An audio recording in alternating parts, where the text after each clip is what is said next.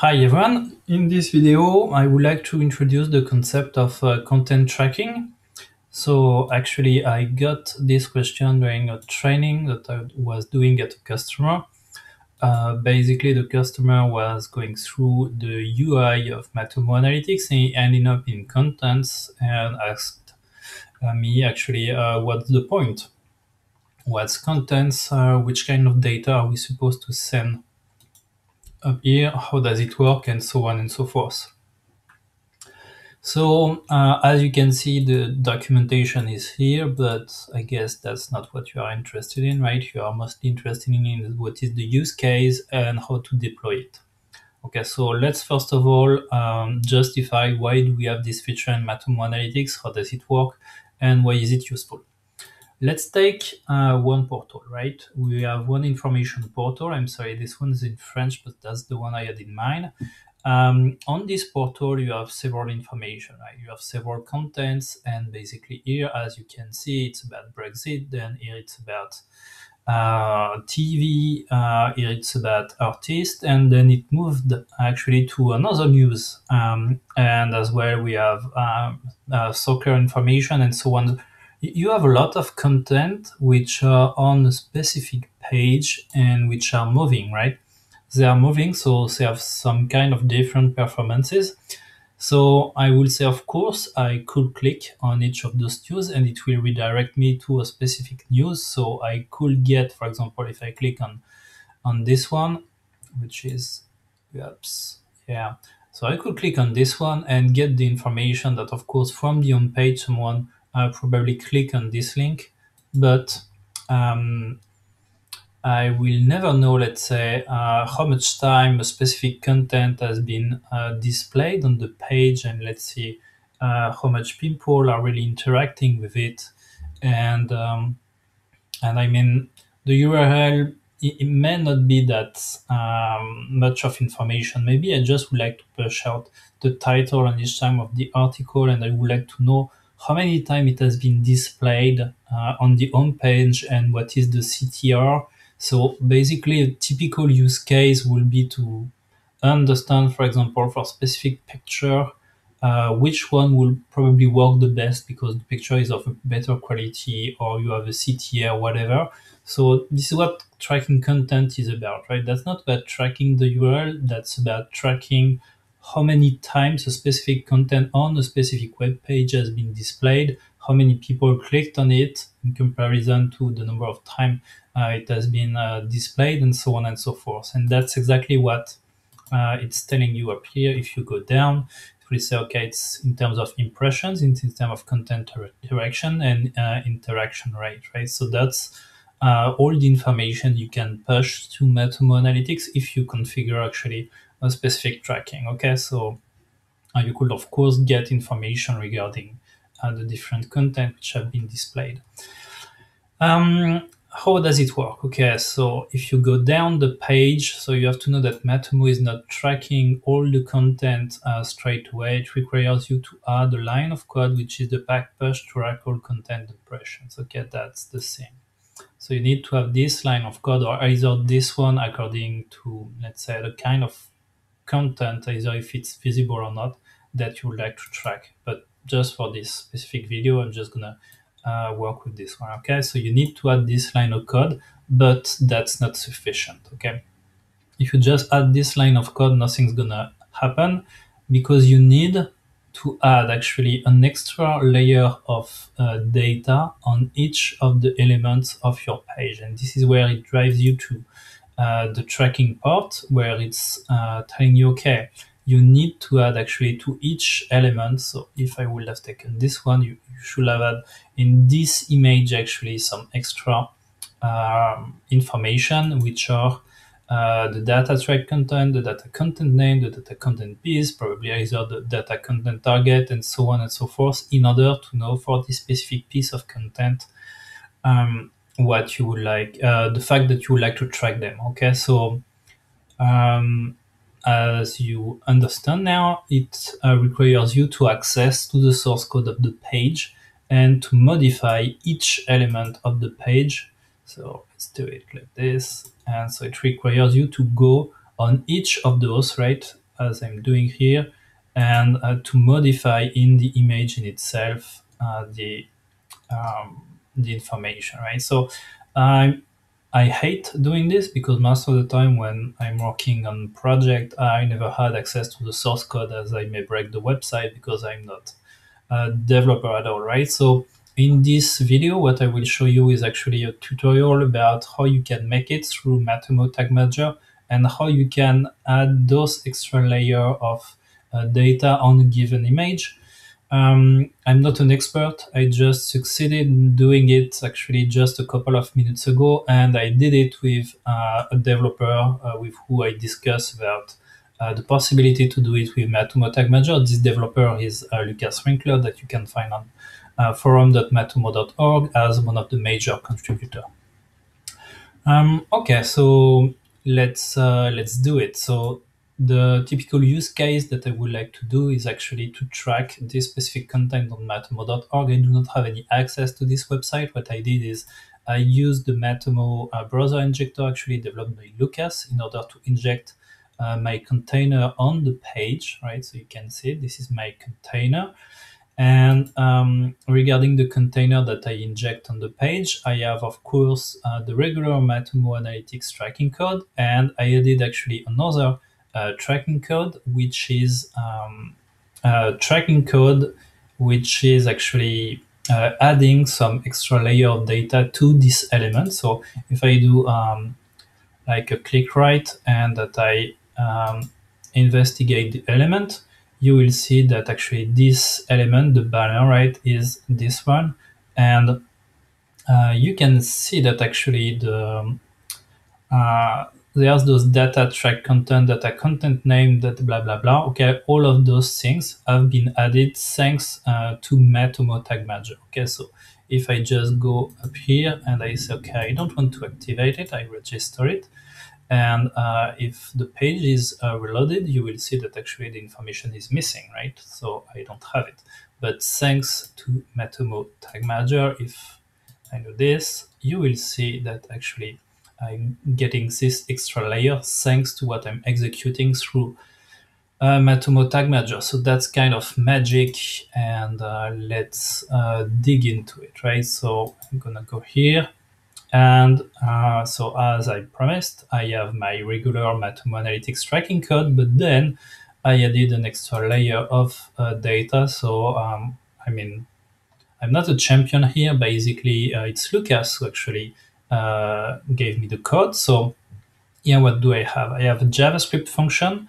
I mean, here I have a variable which is defined. I defined EL. Okay, that's the name of my variable. I could have named it as I wanted, but this is EL.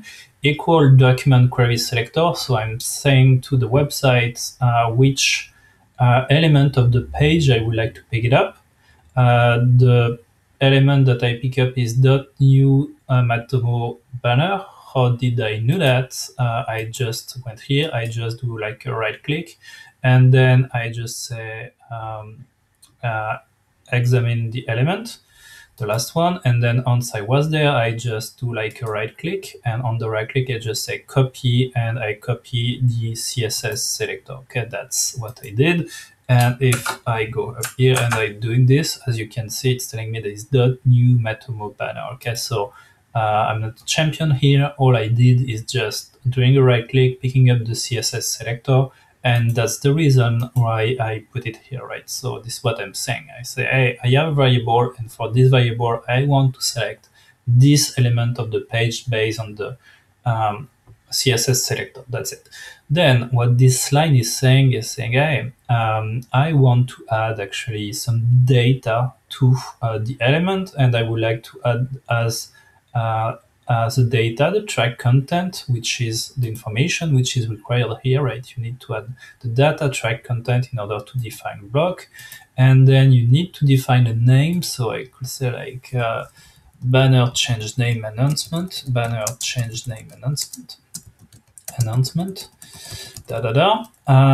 then I actually, I dislike to have it on several lines, banner change name, and content piece stand for, I don't know, top banner, for example, top banner.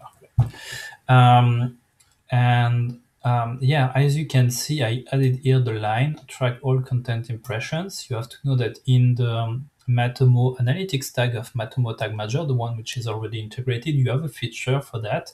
But here the issue is that the information wasn't when the container loaded first wasn't present on the page, so it cannot work. So that's why I added it after it, right?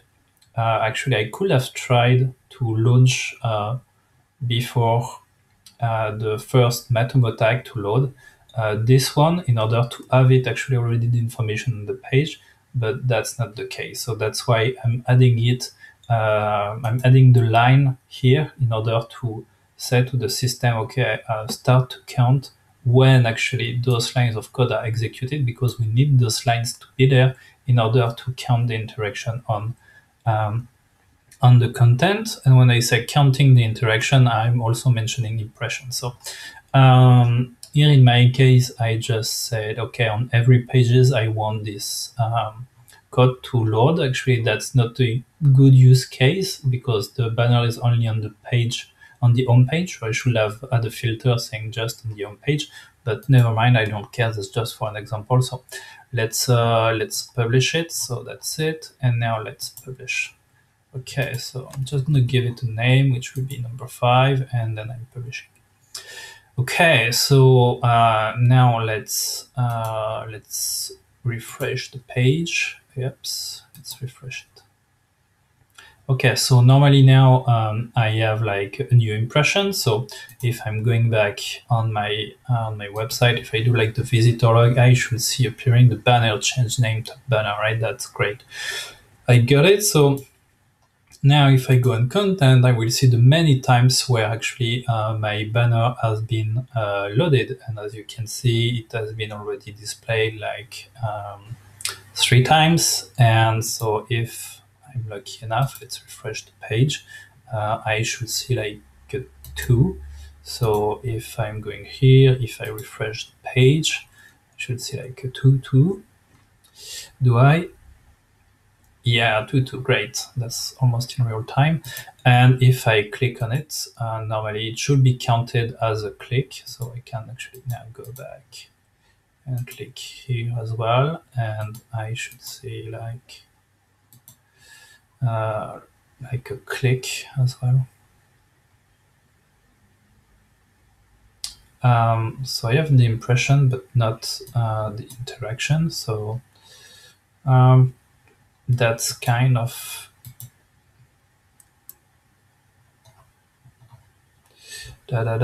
So okay, that's interesting. You see, it seems that actually I'm getting it wrong. I'm not. Oh, I see. I guess that the reason why I'm not getting it is because I did not include the target, define the content target. So I don't know. Data content ignore interaction or declare to okay. So as I say, I'm like kind of a beginner here because I did not really experiment it before. So what I'm gonna do is I'm gonna add this data content target. I'm not even sure that I need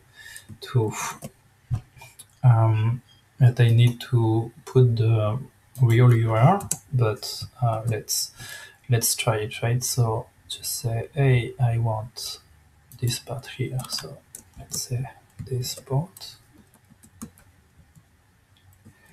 Okay, so we have the data content target, and we're going to say that it goes to the blog. Okay, okay, let's give it a try anyway. So I can see here that I have some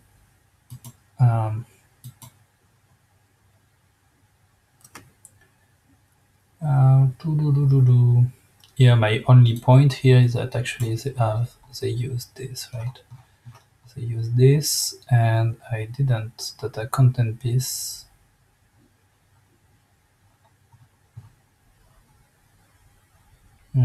Okay, anyway, Let's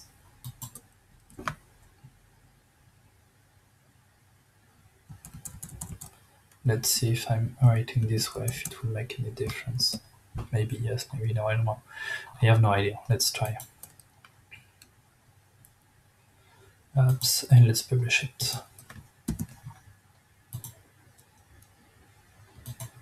Okay, so let's go back now up here and let's refresh it.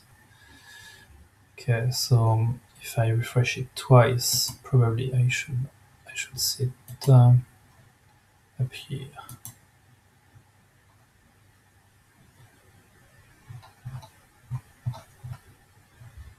Okay, so it's still working.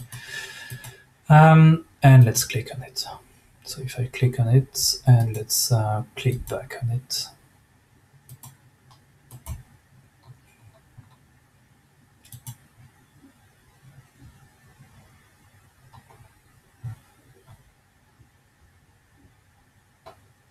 Okay, content target blocked, so it has been taken properly. And let's see if it affects actually the interactions. Nope, it didn't. So actually, I'm doing something wrong. Okay, that's highly possible. Why do I not have the content interaction yet? So I guess I need to learn something more about it, but it's kind of giving you a broad idea of how it's working, and yeah, I hope that this video helped you. If I succeed in making something better, I will probably actually post it again. Thanks for watching.